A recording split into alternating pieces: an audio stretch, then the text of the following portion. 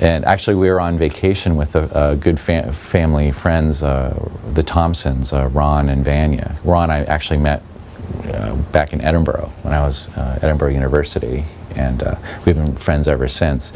And we were on vacation, family vacation in France, in the countryside, and there was this, I'm like falling asleep with Selena, and like his wife comes banging on our door, and she's like, "Brian, you gotta come in. There's a scorpion in our room, and Ron is like getting ready to kill it, and he needs you to come."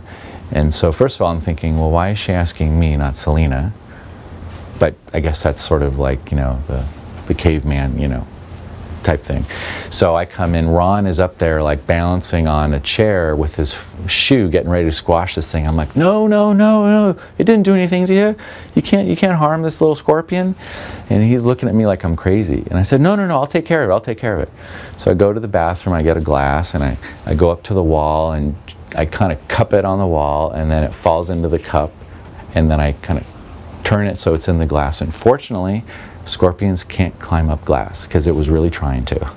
So then, and Ron is of course like, you know, behind me with his shoe, and I said, well, let's go throw it outside, so like everyone's following me like the scorpion tamer, the scorpion whisperer, you know, and I finally got rid of it.